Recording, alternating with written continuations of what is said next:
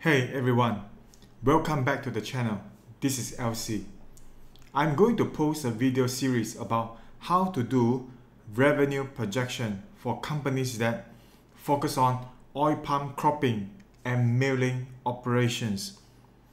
In plantation sector, we refer oil palm cropping and milling as upstream industry.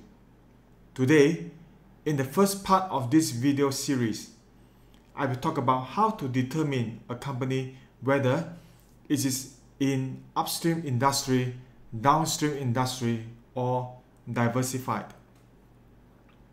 Here, to make the video short and focused, you can Google to learn what is oil palm, fresh fruit bunches, crude palm oil, palm kernel, processing of crude palm oil, and roundtable on sustainable palm oil, RSPO.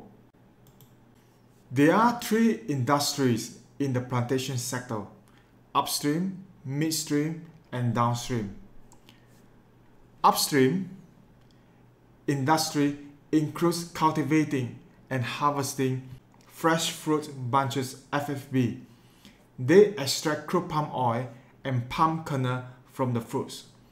Those upstream companies with no milling operation will sell FFB to companies with milling operation.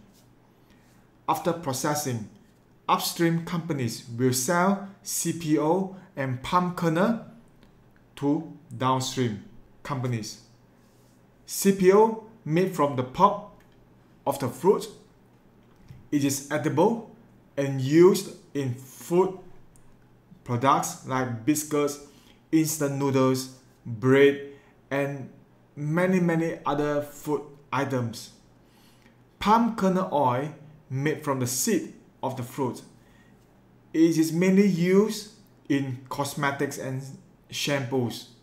The main business of midstream companies is trading CPO and CPO bulking. CPO bulking is enormous holding tanks that store crude palm oil. So far, I yet to find midstream company listed in KLSE. Please leave a comment if there is one. As for downstream, their business mainly focus on refining CPO and manufacturing oleochemical. Technically speaking, downstream companies are more towards manufacturing. If you wish to learn more about the process of cultivating oil palm to producing palm oil, please refer to a link in the video description. How to determine whether a company is in upstream, downstream, or diversified? So far, the most effective way is to check out their operating statistics and management discussion and analysis in annual report. I will share few examples with you. The first example, FEHB. If you click the company name in Bursa website, it shows that FEHB is classified in the plantation sector. Now let's go to annual report. If we go to management discussion and analysis in page 32,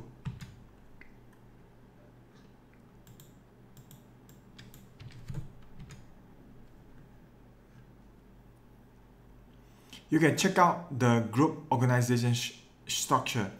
Basically, as far as investors concerned, there are three sectors: plantation, logistics and support business sector, and sugar sector. So looking at this, FEHB is not really an upstream company. In the perspective of financial modeling, I would categorize FEHB as a diversified company. Another example, KLK.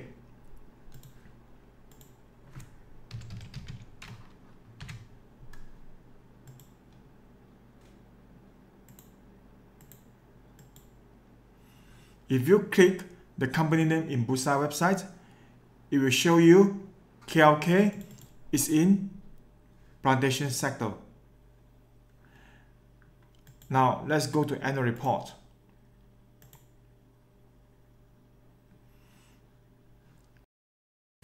Page 14.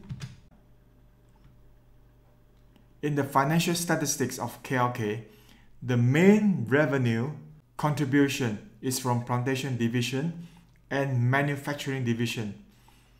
To know what is manufacturing division, we can go to page 169. So these are their products in manufacturing division. So as you can see, KLK is not exactly a pure company that cropping oil palm and palm oil milling. And also they do property development. Another example, TDM.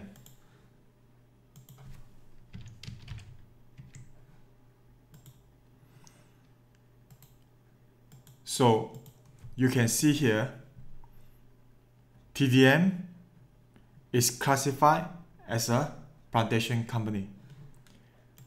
However, the segment information in the annual report shows composition of revenue stream is 59% from plantation and 41% from healthcare respectively. So TDM is not exactly a plantation company. Did you see one big issue in classification of company in Bursa? Their classification is not accurate at all. I'm not sure whether you know about this or not. There is one index in Bursa that tracks performance of plantation companies. You can view the chart by opening in Chart Nexus. Just now, I have shared 3 companies, FEHB, KLK, TDM, where Bursa categorizes them as plantation company. But their operations are quite diversified. Don't forget, SamW Group was categorized in plantation before they spin off their plantation and property businesses in separate listings.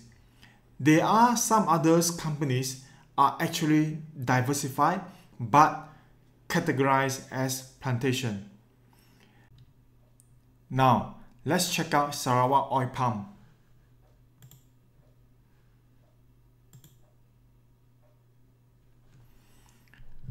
Looking at their financial record and crop record, SOP looks like involving in upstream and downstream. Why do I say that? As you can see, they have their own crop and also buy fruits from outside crop. It means it's an external estate. They produce CPO and palm kernel themselves. So this is an upstream business. How about downstream business? We have to go to page 5. Did you see refined palm products? This indicates a downstream business.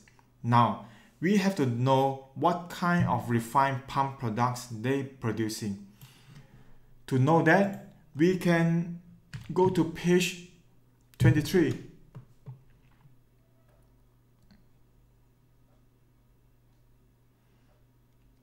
So here they mention about what kind of plants they have in their milling operation.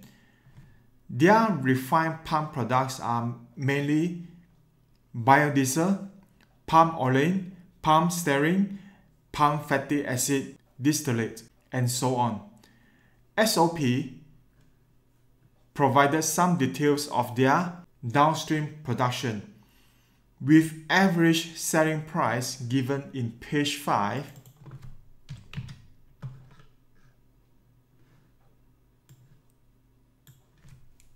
you can still do some projection of revenue of their downstream business. Not many companies provide operating statistics of their downstream business. Then, SOP also have property development segment, but contribution to the group is very small. In my opinion, you can ignore this segment.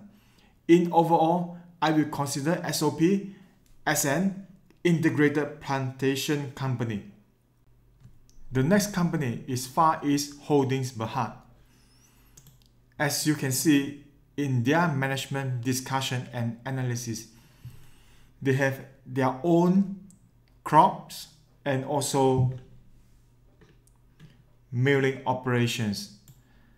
So FAREAST is a typical upstream CPO companies.